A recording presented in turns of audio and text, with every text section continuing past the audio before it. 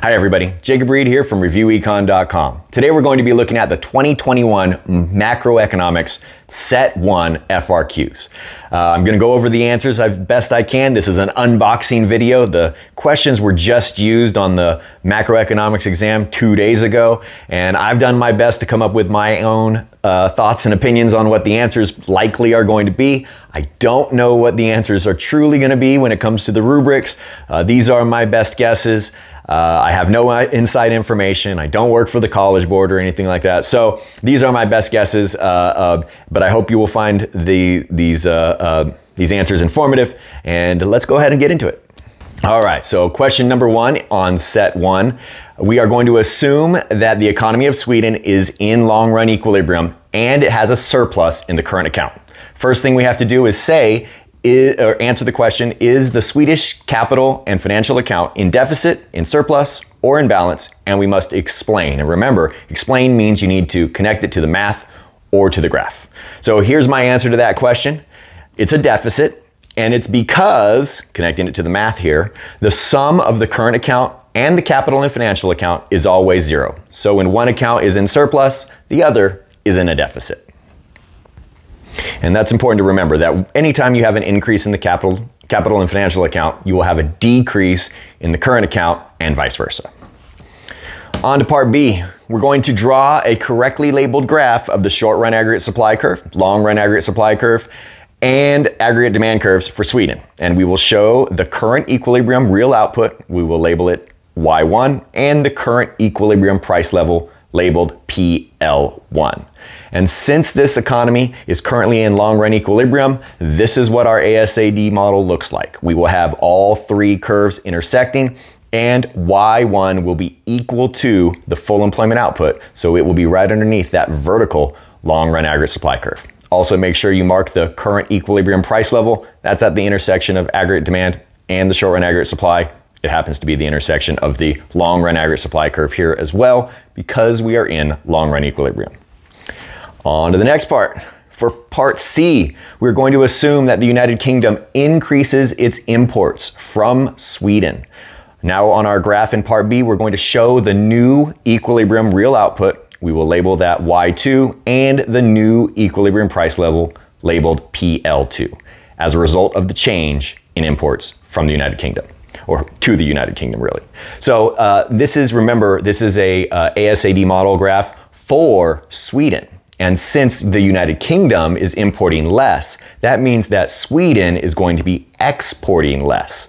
Exports are an aggregate demand shifter, and since there are going to be fewer exports, that will shift the aggregate demand curve to the left, decreasing the price level and decreasing the quantity of real output. So we're going to go ahead and mark both of those, Y2 and PL2. For part D, as a result of the decrease in the United Kingdom's imports from Sweden, would policymakers in Sweden be more concerned about cyclical unemployment or inflationary pressures in the long run? And we have to explain here again. And I say cyclical because output is now less than the full employment output. As a result of that decrease in exports for Sweden, that's going to shift that aggregate demand curve to the left, and now we have a recessionary gap, and that would be a concern, much more of a concern than inflationary pressures. In fact, their inflationary pressures would have been reduced as a result of that leftward shift of the AD curve. Next, if the Swedish central bank's goal is to return the economy to long-run equilibrium, what open market operation should it use? Remember, open market operations are just 2 things: buying bonds and selling bonds. These are actions of the Federal Reserve, and it's specific to, it's not the discount rate, it's not the reserve requirement, it's buying bonds or selling bonds. That's it, all right? And so remember that our concern here is the unemployment rate, and since the unemployment rate is too high, thanks to that leftward shift of the aggregate demand curve, buying bonds will increase that money supply, driving down interest rates, increasing gross investment and some consumer spending, and that will increase the aggregate demand curve, closing the recessionary gap we have now. If the currency in the United Kingdom is the pound and the currency of Sweden is the krona, draw a correctly labeled graph of the foreign exchange market for the krona and show the impact of the decrease in the United Kingdom's imports from Sweden on the value of the krona in the foreign exchange market.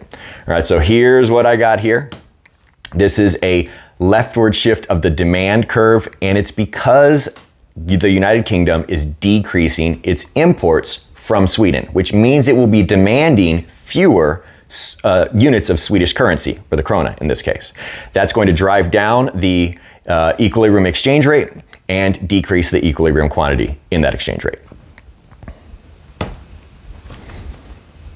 If the Swedish central bank's goal is to reverse the exchange rate change that we showed just then in part F by changing the interest rate, what open market operation should it use? So we just saw the exchange rate decreased, and now we want it to increase again. So the way we're going to do that is by selling bonds, because that's going to increase the interest rate. And when that interest rate is higher, then foreign investors will go ahead and seek that higher interest rate and start demanding Swedish currency again. So now we're going to explain that. For part H, we're going to explain how the open market operation that I just identified in part G would reverse the change in the exchange rate. And so here's my answer here. Selling those bonds will decrease the money supply, increasing the nominal interest rate. That's in the money market graph. The foreign investors will seek that higher interest rate and increase the demand for the krona as a result of seeking that higher interest rate. On to question number 2. Here we are going to assume that a country is currently operating below full employment. I see a little bit of trouble in the phrasing here, but I think that people could interpret this 2 different ways. On the one hand, people could think that this means that the unemployment rate is below the full employment rate of unemployment, but I don't believe that is how the College Board meant for this question to be interpreted. I think the correct interpretation will be that the amount of output within the economy is less than the full employment output. That's how I read this here, and that's what I'm basing my answers moving forward on this based on. All right, so we're going to first identify the policy action that the country's government could implement to restore full employment. All right, so remember that this is expansionary fiscal policy we're looking for to close this recessionary gap because they are operating below full employment, and that would be decreasing taxes, or you could have said increasing spending. Either one of those answers will be fine. Don't mention anything about the money market, the monetary policy actions of the reserve requirement or open market operations. Those aren't what they're looking for here. It's fiscal policy action, which is just changes in taxes or changes in spending. On to part B, we're going to draw a correctly labeled graph of the loanable funds market now, and we will show the effect of that fiscal policy action that we identified on the equilibrium interest rate. All right, so remember that we are going to be decreasing taxes or increasing spending. That means that the government is going to have to borrow more. As a result, we're going to see the demand for loanable funds increase. You could, by the way, also decrease the supply of loanable funds. Either of those shifts are perfectly acceptable, but either shift must drive up that real interest rate in the loanable funds market. And so I have a shift of the demand curve here, and that is going to increase the equilibrium real interest rate. Next up, we have based on they're giving us a lot of clues in this year's questions. Ignore all other changes that may have existed.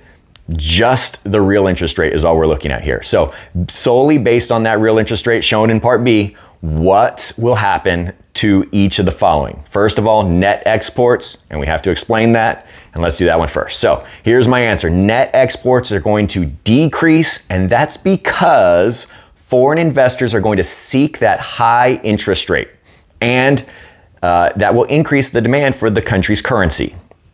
Right? This is a long answer, a lot of steps in here. All right. The appreciation of that currency will make imports less expensive and exports for foreign consumers cheaper. And as a result, net exports is going to decrease. Right? There's a chain of events getting from that interest rate change to the impact on net exports, but that's the chain of events, and it's something that shows up on the AP exam here and there. but it is a tricky one to get right there, all right? Next, we're going to look at the second part where we have to explain the impact on the stock of physical capital. And again, we're going to explain here. I do think that the wording of this one is a little bit tricky, but the higher interest rate will cause a decrease in gross investment, and that will, I think the best term is it will slow the growth of capital stock. I think they're going to accept a decrease as well, but there will be less investment, but there would still be some investment. So I think the best terminology here is slowing the growth on the capital stock. The capital stock is the amount of physical capital within an economy.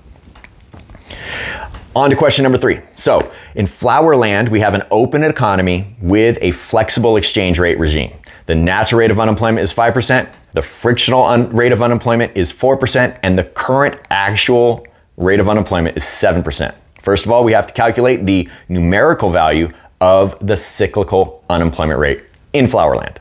So here's my answer here. We're going to take the 7% current actual rate of unemployment, and we are going to subtract the natural rate of unemployment, which is frictional plus structural, right? So that 4% is already in there.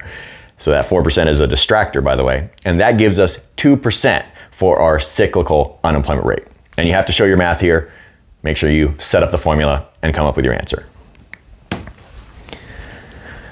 On to part B, we're going to assume that the foreign demand for lavender oil that is produced in flower land increases. What will happen to each of the following in flower land in the short run? The first thing is aggregate demand, and we're going to explain that one. So let's see, I'm going to increase aggregate demand, and that's because there's an increase in net exports. Remember, net exports is our aggregate demand shifter, right? And that includes exports minus imports. So since there's an increase in foreign demand, that will be an increase in the exports of lavender oil, and so that will increase aggregate demand. All right. As far as cyclical unemployment, remember, is the difference between the natural rate of unemployment and our current rate. It's the amount because of a recession. And as we just saw, we have some cyclical unemployment. That means we have a recessionary gap, and that rightward shift of the aggregate demand curve will increase our real output in the ASAD model, and that correlates to lower unemployment. So we will see a decrease in that cyclical unemployment rate. Next up, we got a little bit of a tricky math one. This is a CPI calculation. We have a table that shows the market basket quantities and prices of lavender oil and roses, and they are the only two goods that are produced in flower land. And we have that table here with our numerical values, and we have to assume that 2019 is the base year, and based on the data in this table, we're going to calculate the price index for the year 2020 in flower land, all right? And we're going to show our work here. So here's my math here. We're going to first calculate the market basket value in 2019, 40 units of lavender oil times the $3 that it costs. Then we're going to multiply the 4 quantities of roses or units of roses times the $20. That equals $200. That's the base year value of this market basket. When we calculate it all again using the 2020 prices, that's our nominal year or the current year prices, and that gives us 260. The formula I like to use is nominal divided by real times 100, and that gives us 130. That is the CPI or consumer price index number there, all right? And there's the math behind it.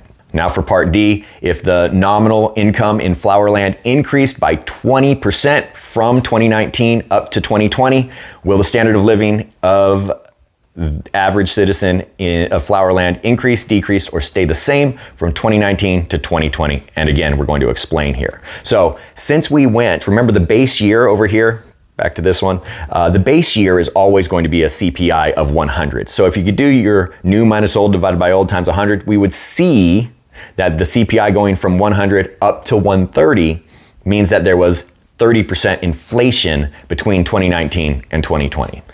And so if nominal incomes increased by 20%, but inflation was 30%, well, the change in income did not keep up pace with inflation, and as a result, everybody in this economy will be, on average, worse off. So the average standard of living will decrease because, connecting it to the math or the graph here, the nominal increase, 20%, is less than the amount of inflation, which is 30%.